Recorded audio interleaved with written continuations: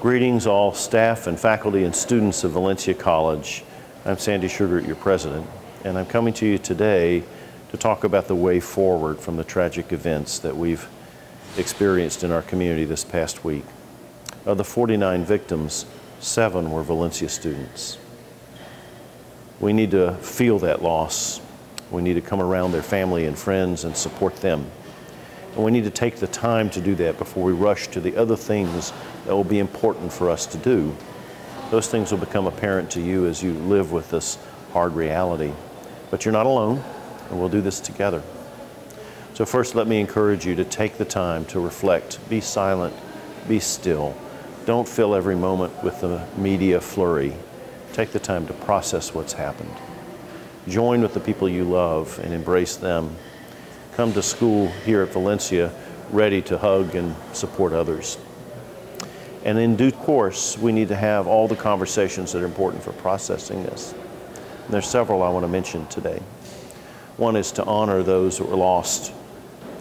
The second is to make sure that we're aware that there are many kinds of victims, not just those who were killed in the onslaught of bullets, but those who are close to them, those who feel an affinity to them.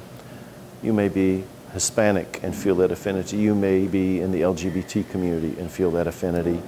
You may just feel vulnerable right now. We're all in this together. And there's no more inclusive place than Valencia College, nor more diverse. So you have plenty of friends here. Let's celebrate that and join together. Third is to make sure we don't exclude those who may feel at risk for other reasons. We have many wonderful staff and students of Muslim faith, and they feel frightened and distressed and angry over what's happened. Be sure to embrace them too. They didn't cause this. This was the act of a madman, a crazy person, not a faith. So be sure to make room for them too to process their grief. We can do this together.